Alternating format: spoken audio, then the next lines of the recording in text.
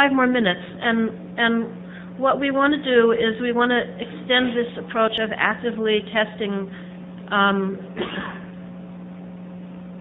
protocols in the internet from not only actively testing what TCPs are out there and what kind of congestion control web servers are using for their TCPs, but also things like what kind of queue management is running in the congested link of a path in a router. And it's a little harder to, from the outside, determine what router is using what kind of active queue management. But it's one of the things that we're looking at. And as a first step, I thought I would just come here and ask people and so I'm interested. One of the things I'm interested in is what routers out there run active queue management such as RED, and I will explain what that is, and what routers out there don't. And then I'll say a little bit about how the test that we're planning to check for things like this. I'm Sally Floyd, and I'm also at Aciri, which is where G2 is from and Vern is from. Sorry. RED, which is Random Early Detection, which is from a 1993 paper that I wrote with Van, is a form of active queue management. And if you're running an active queue management in your routers, that means that you're monitoring the average queue size. And in response to the average queue size, you're dropping packets before the buffer overflows, meaning before you're forced to drop the packets. And the occasional packets that you're dropping serve as notification to TCP to reduce its congestion window, because it's TCP's natural state to try to send faster and faster and faster until somewhere a buffer overflows along the path or until a packet is dropped. That's how TCP is designed. And why would you want to use active queue management? One is that you might want to reduce persistent queuing delay so that you don't have a 100 millisecond standing queue at your router, which doesn't do anybody much good. In some cases, you can reduce unnecessary packet drops by running active queue management. In some cases, by having a lower average queuing delay and a lower round-trip time, you actually might increase the packet drop rate. But in some cases, you decrease the packet drop rate because you're not dropping bursts of packets when only one packet drop would have sufficed to send indication of congestion back to the end nodes. The other reason why we're interested in active queue management is that it's a precondition for using explicit congestion notification, ECN, which is something that's now an experimental part of the IP architecture. And ECN is when the router, instead of dropping a packet to tell the end nodes to slow down, could just set the ECN bit in the packet header if the packet says it's capable of understanding ECN.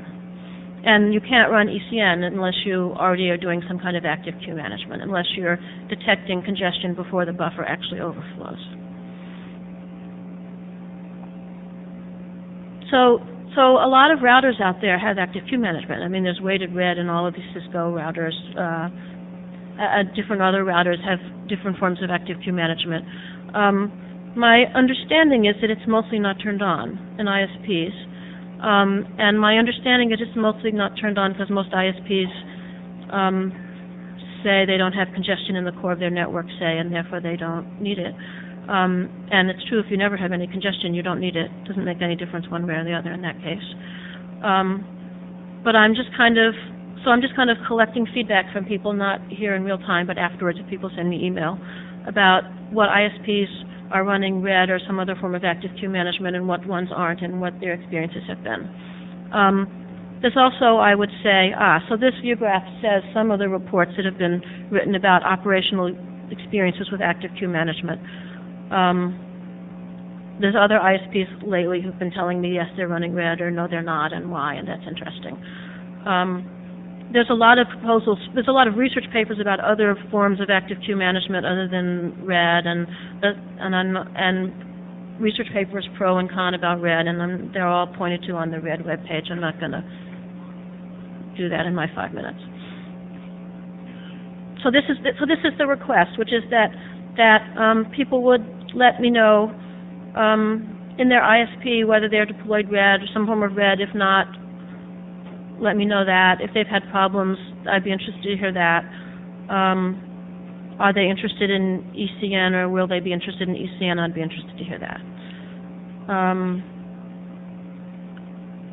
The test that we're thinking of doing to to check whether the congested router along your path is actually using active queue management would be tests of seeing if there's persistent queuing delay. So if there's persistent queuing delay, it's not from a routing change. That's an indication that the congested router along your path isn't using active queue management.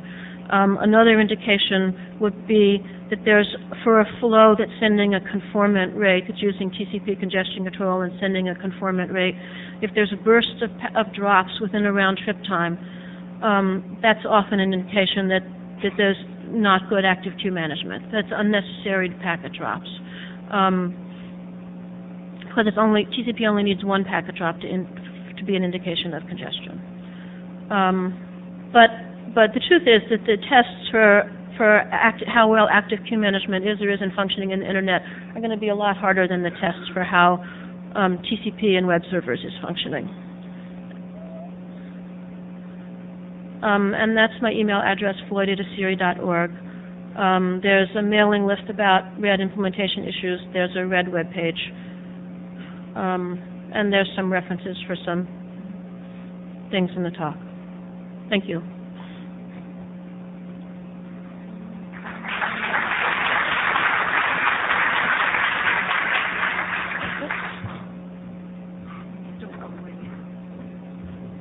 I have a question. You may have said this, Sally, but I probably missed it. Active tests, passive tests, what kind of tests? Did you say that? Active tests. You talked about that. Mm-hmm. Okay. I didn't say much about what kind of tests. Do you want to talk a little more about, wouldn't that make people concerned? Won't people be more concerned about what kind of tests are going to be? So the tests that will be like the tests that we're running on web servers, and that the tests we're running to see what kind of TCP you have at how the TCP is functioning at a web server is to ask for some data from that web server, to at the receiver drop a few packets, report that those packets were dropped, and see how the web server responds. So it's indistinguishable from how legitimate traffic would behave if it had these exact packets dropped that we want to drop. It's no greater load on the web server than that, and it shows how the web server would respond in a real case that would really happen if those exact packets were dropped. It just would be tedious to passively monitor and find a trace in which those exact packets were dropped. It's easier just to drop those two packets and see what the web server does. So tests of active queue management would be exactly the same, and that it would be running a TCP connection that was sending at a conformant TCP sending rate in response to whatever packet drops it happened to see, and trying to infer something about round trip times. And the active part might be sending 2 packets or 4 packets close together rather than spacing them out nicely over a round trip time to see if a little burst of packets within a round trip time is more likely to have packet drops, which is exactly what would happen if some incoming ACK packets were dropped. So it would be, the tests would be running a TCP connection that would be indistinguishable from many other TCP connections going over the link. Not congesting the link where there wasn't congestion. It wouldn't be running a really heavy TCP connection, cray to cray, trying to congest the link that wasn't already congested. But it would be trying to figure out good ways to run a TCP connection and to infer from the behavior of the link and the round trip times how well active queue management was performing along the congested link in that path if there was such a congested link.